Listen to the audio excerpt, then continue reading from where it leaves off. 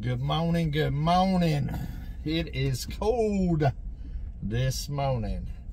It is about 28 degrees right now at about 8 o'clock. You can see all the ice on the ground. I just got through dropping Margarita off at the gate. She had to get to work. She didn't get a whole lot of sleep last night. She didn't sleep too good, so I didn't put her on camera this morning. And I woke up to the heater off and it cold in the cabin. I guess one of my tanks ran out of gas because I've been running it pretty hard the last week or two. So that's good to know about how long. I don't know if it ran out of gas or if those tanks are just getting too cold. I might have to insulate those tanks. I'm thinking that's probably gonna have to happen today. And then plus the generator shut off on me again when I woke up this morning while we was making coffee. So I think I'll be taking the generator back today, unfortunately, which is going to eat up my day. I think I'm gonna see if I can exchange it for a different model because I am not very happy with the 4550 Predator. It has been giving me the same problems, all three of them so far. So I'm thinking it's a flaw in the design. There's a couple other things too, like when you pull the pull cord, only after about a month or whatever it starts ripping, and then you gotta like cut it and retie it and everything else. It's got a lot of issues. I'm not happy with that model. My Predator 9000, no problems. I haven't had no problems with it, and I got it. That's the first generator I got when I came out here, which I have used it hard, like I have used the 4550 for a little while, and still didn't have no issues with it. The only issue I have with that one is that it drinks about a gallon of gas an hour.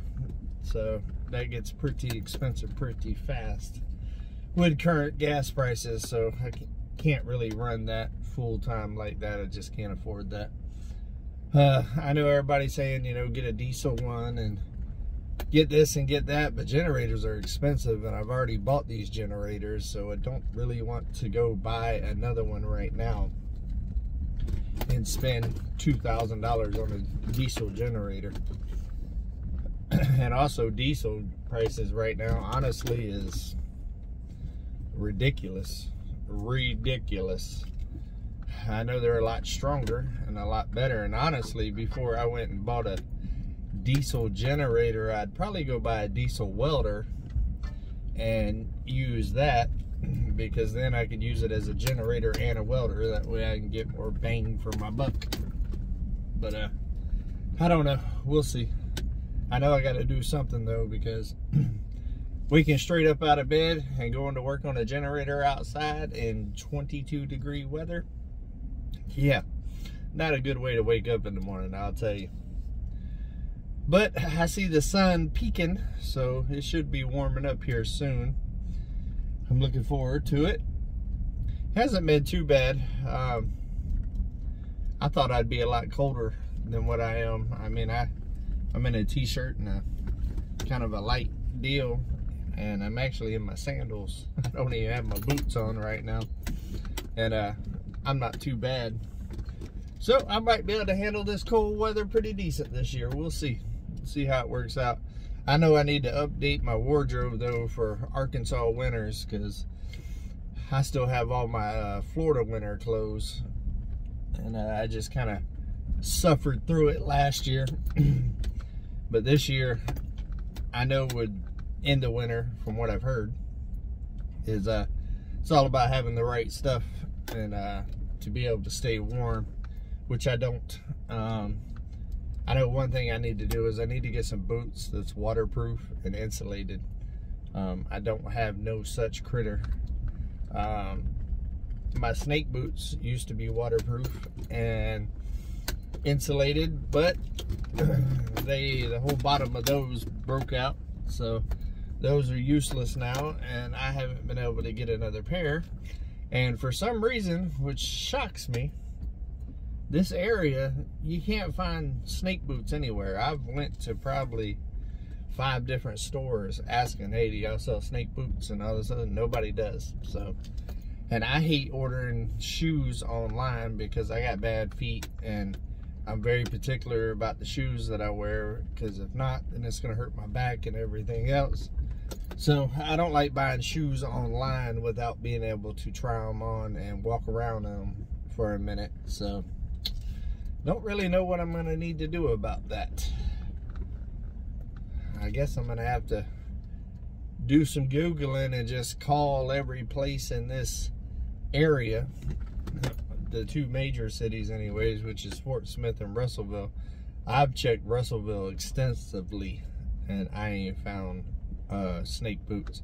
So if you're from this area and you know where to go get some insulated snake boots, leave it in the comments, because I have not had any success yet, and I have looked. That, and also, you know, I want to go hunting and stuff, but I'm not going to go hunting sitting in there in tennis shoes and thin socks and freezing my what's happenings off trying to go hunting. So I need to get the right gear. But it is definitely looking like winter now and the end of fall, even though it's not quite winter yet.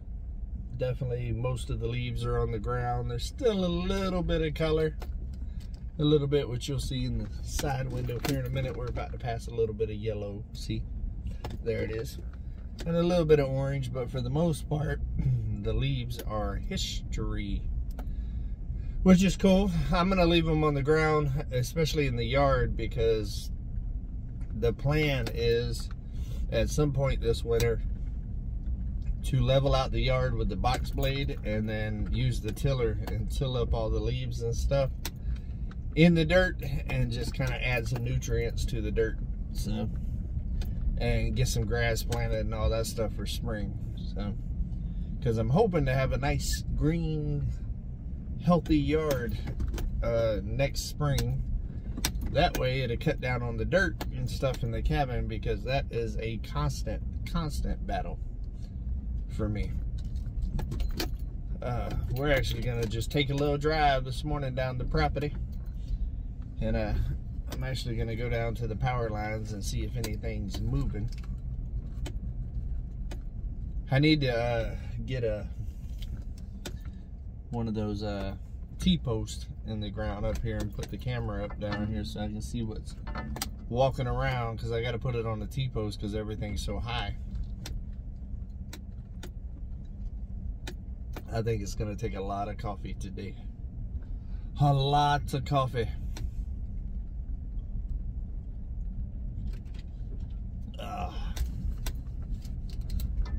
Oh, there's ice on the ground everywhere.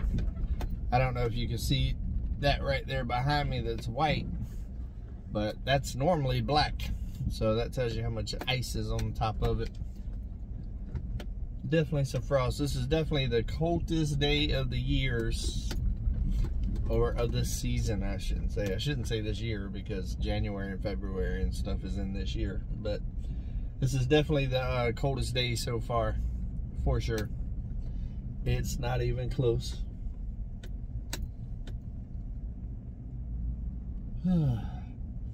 There's a tree stand on the corner of my property. I'm wondering if anybody's hunting in it. I don't know. I don't see nobody in it today. Probably because it's cold as booyah up in here.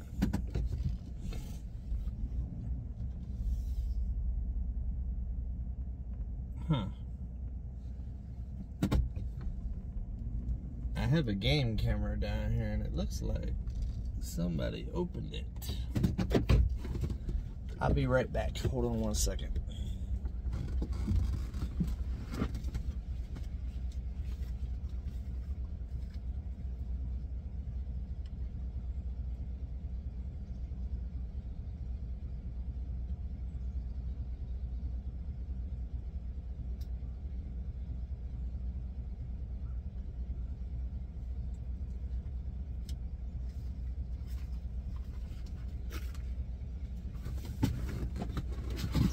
Yep, it was definitely open. Huh, that makes me curious. I think today I'm gonna come down here and set up some more game cameras. It's not so much out in the open, so I can see what's really going on down here. I had my neighbor the other day I talked to that owns the land beside me. I seen him out here hunting. I left him a note to give me a call on his truck, and he asked if I was down here hunting, and I said no. So somebody was down here. Oh, I promise you guys, if I find somebody hunting on my land without asking, it ain't gonna be pretty.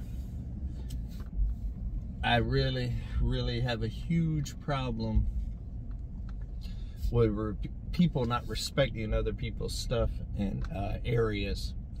And unfortunately, in the hunting world, there's a lot of people out there that don't have any kind of hunting etiquette or respect or morals whenever it comes to that, and they just do whatever they want and come onto your property and try to hunt. And pretty much the way I see it is you're trying to take food off my table.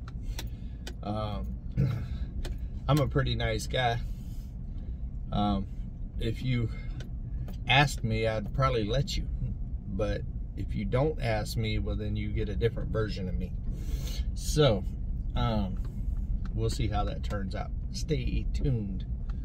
But I have heard in this area that it is a problem that there's certain groups or whatever that I've been told to watch out for, and that are just known to constantly hunt on somebody else's property or trespass and all that other stuff. And the thing about it is those same type of people, if they put that much effort into getting their stuff together, they'd probably have their own land to hunt. So, one of those types of deals. Just my personal opinion. I don't know. I was raised with a little bit more morals and respect than to be trespassing on people's property and all that other stuff. Especially when there's so much around here. There's so much state land and stuff that you can hunt on, that you really don't have to do that, you know. And the hunting license here, I just got it. It's $25. I mean, it's $25 to get a hunting license to be able to hunt on state land and all that other stuff. So there's really no excuse to do that.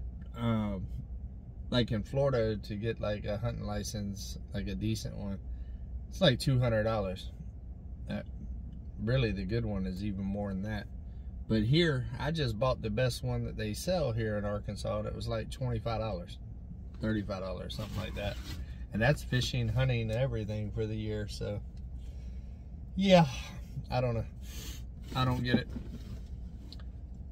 But I've let Eclipse out this morning. She is all happy. Of course, as soon as she came out and seen that there was ice on the ground and freezing, she went to playing and running and just having a good time, because this is the weather that she was pretty much, I mean, this is what she thrives in. She loves it. She don't even want to come inside. Yesterday I had her out most of the day. She was playing and hanging out, and she always has the option to come in if she wants to, and she didn't want nothing to do with coming in until it got close to dark last night. Then she came to the door. So she's living her best life out here on Come On Mountain right now. But it's going to be a long, cold day. I got to decide if I want to take the generator back or if I want to build today. I want to build today, but I'm wondering if getting the generator back is going to be the smarter move. That way I don't have to deal with that in the middle of this cold weather, because there's nothing more frustrating, let me tell you, than dealing with a generator that's not wanting to run in this cold weather. It's a pain in the butt. So I might take the generator back today and go ahead and build something to insulate the tanks. I don't know not much about propane in freezing weather. if you could leave in the comments if that's a thing, if it gets too cold, which like I said, it got down to about 24 degrees, maybe 25 degrees I think last night. Is it a thing with propane getting too cold and then not working properly?